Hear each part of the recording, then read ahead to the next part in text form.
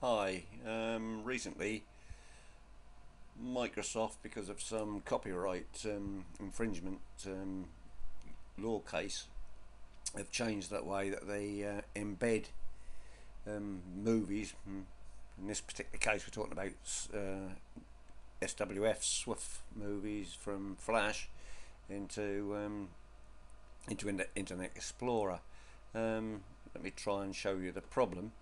Um, Here's a site that is basically totally Flash, totally created in Flash, and whereas it used to open quite nicely before, now what happens is you get this horrible little box. I don't know if you can see that box flashing up and down, but also if you keep your mouse steady enough, it then says click to activate this and use this control, and you then have to click on it. So if you've got buttons, they have to be clicked on twice, which is annoying. It's even more annoying, for people that who have created sites that are mixed HTML and several SWF files in the same page, because each one has to be clicked on and activated before it actually works.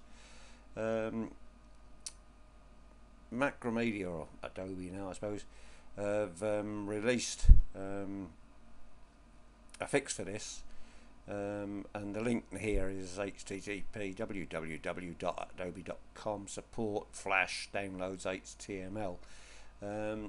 If you go to that site, they will actually you can actually download an active content update, and basically this video is to show you how to use that active content update once you've downloaded it.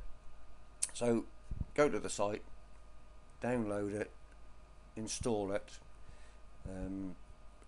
follow the instructions, and that's it. So here I have now I'm in Macromedia Flash. This is just to show you basically just we're in Flash. It's just to give you a title. The thing is, what I would have normally done was to go to Flash, publish settings. I'll move this down a second. So the publish settings would be Flash only. I'd probably change that to best. I'm going to move that up again, and then a bit more, and then click on the OK button. And then I'd go File, Publish Preview, Default HTML, and that's it now, published. And there's the page. Again, what happens here is you've got this annoying box that comes around it, and you've got this click to activate to use this control section.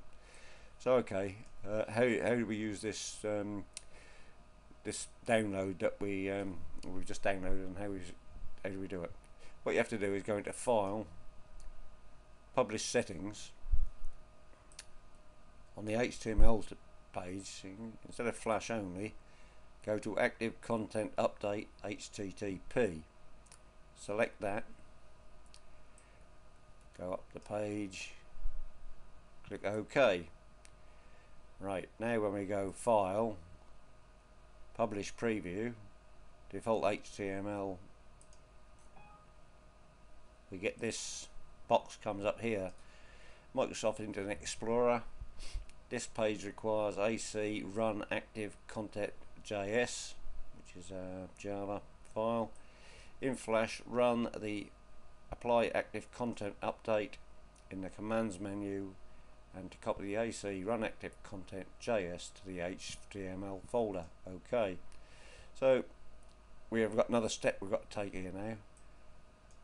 So we go into the commands, apply active content update is what we've got to do, and it then opens this window. Select the published HTML file, and the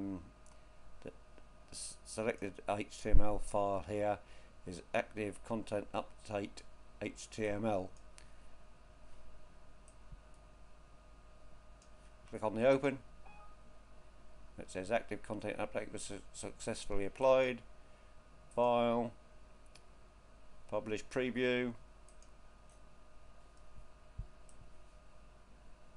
and here we have the Internet Explorer, but this time you'll notice that there's no longer the box around it.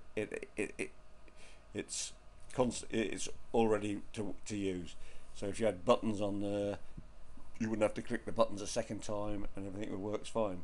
All you have to do is to remember to upload the JavaScript file that you made with the rest of the files. Anyway, I hope this helped. Thanks very much. Cheers.